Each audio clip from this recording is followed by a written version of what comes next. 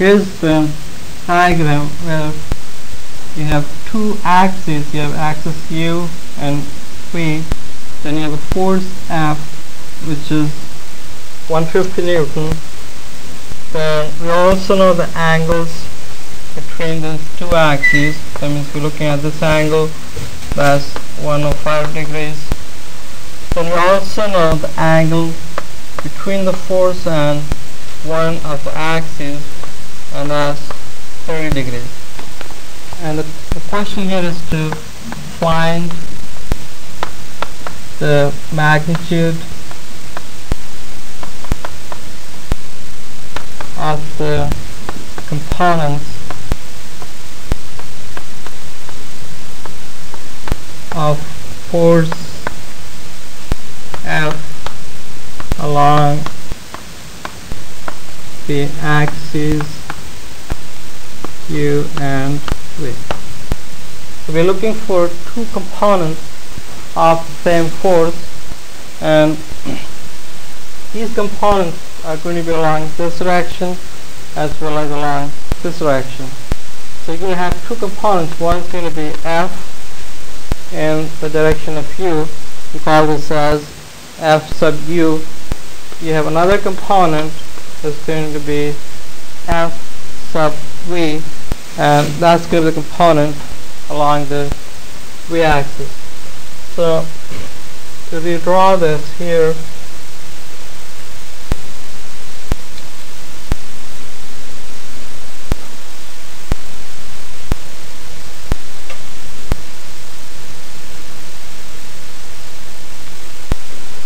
again, same diagram redrawn. You want to find this is going to be similar to case 2. The one I just described, where you know the actual force, then you know the two directions. You know the direction which is along the U as well as the direction along the V. And you're looking for the components of that force along these two directions. Then you just follow the same thing I described at this diagram.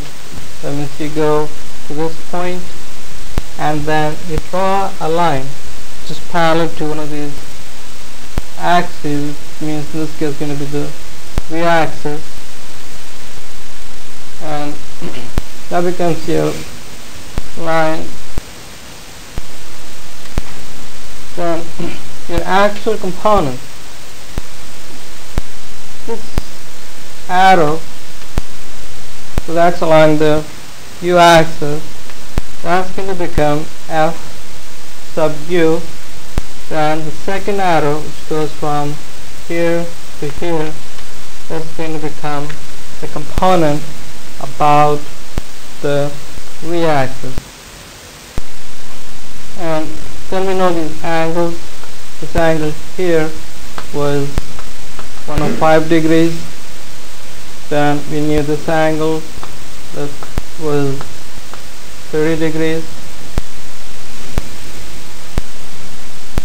And we just need the magnitudes of this component as well as the magnitude of the second component. So you use law of sine. So we know the magnitude, so all we need is the direction. And to use that, so this angle is 105, which means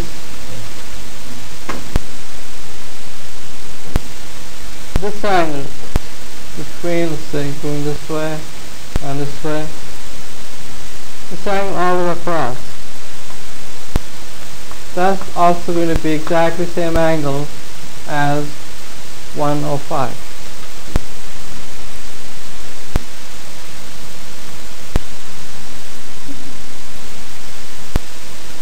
Which means this angle here, that will be 105 minus 30, or 75 degrees.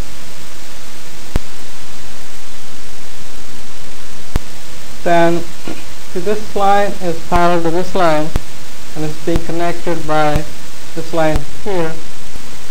So whatever the angle is here should be this angle here. So that should make that angle as 75 degrees. Right? So this angle by itself, that's going to be, this one here will be 180 minus 75 minus 30. So that's 180 minus 105, that's another 75. So that gives us all the three different angles for this triangle. Or another way of looking at this would be this angle here. I mean, this is 105, this whole thing is 180, so that will be 180 minus 105, that's 75. Then this and this are parallel, is joined by this line, so these two angles should be the same. So that gives you 75.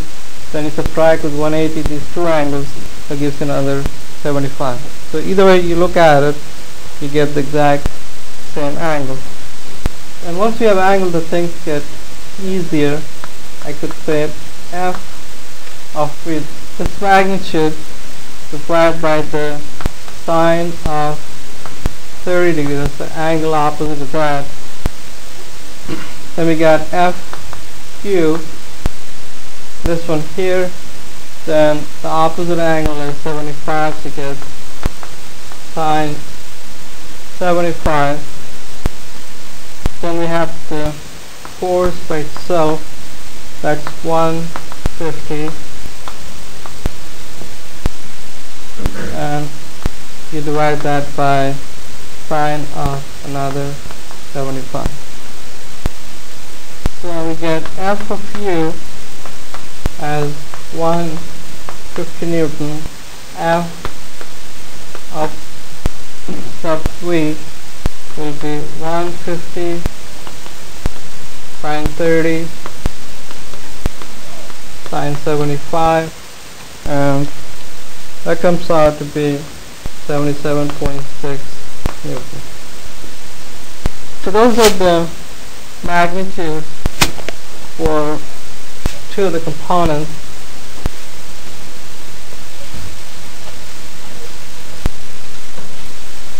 And that has to do with the sign of the magnitude. If I use this as u, then, and we take this as the positive u direction, then this will be negative u, which is the opposite of that direction. So that's being negative u, then this magnitude, when it came out as 150, but you have to attach a direction to it. So this should be really 150 with a negative Newton, because the actual arrow is pointing into the negative of the u direction. So that's something you have to add when you write the answer for that. And if I look at this, the arrow is going up and this direction is positive.